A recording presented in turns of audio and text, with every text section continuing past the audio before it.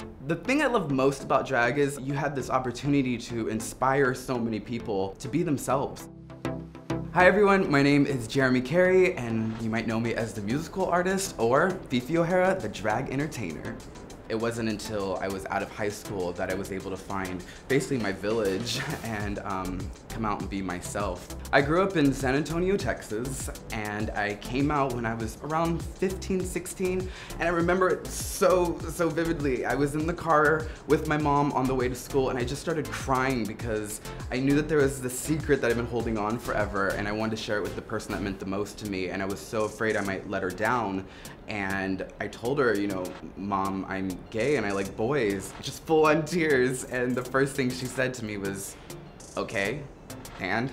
It was the best reaction I could have ever asked for, and I'm so grateful and lucky to have her. Growing up in Texas wasn't the easiest when I was younger to come out of the closet. I even had a girlfriend forever and ever, and I didn't have a big group of friends that knew that I was, you know, an out proud homosexual on the inside, but I knew I was, and I knew I needed to find my own family. Now I'm super happy when I go back to San Antonio and see how far they moved along and how accepting they are and how amazing it is to be who you are in Texas, and I hope that just continues to get better. When I was 18 years old, my mom took me to the club for my birthday. She's like, let's go out and party, and it turns out it was a gay club. And I was like, oh, good one, Mom.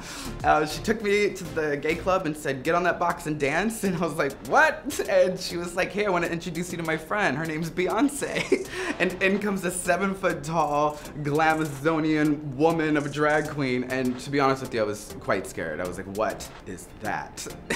Little did I know, Beyonce was the nicest, most supportive person, and she really helped me put my foot in the door and get into drag.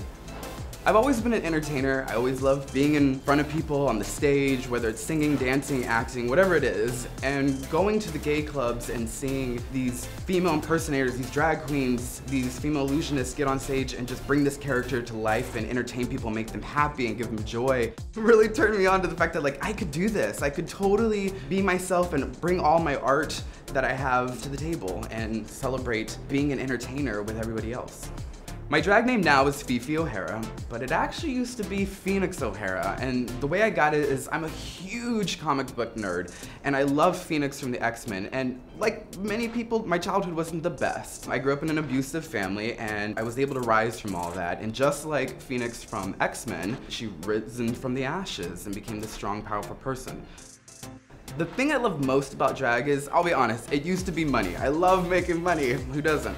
But being on Drag Race and being able to travel the world and meet so many people, you had this opportunity to inspire so many people to be themselves and accept themselves. And it's okay to just go out there and put some makeup on, put a dress on, as long as you feel happy and you're smiling at the end of the day. Screw what everybody else thinks. When I first started drag, Jaremi and Fifi were completely two different people.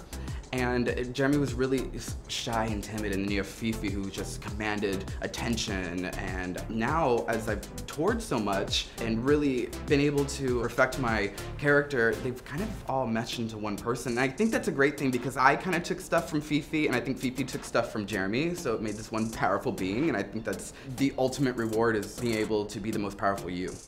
The thing that makes me most proud is being able to say I did everything on my own. I wasn't afraid to listen to the tiny voices in my head or the many people around me that sat there and said, you'll never be anything, you'll never make it out there in the world, you can't do this, you can't do that. And I just shut them out and I said, I can and I will, and I did it.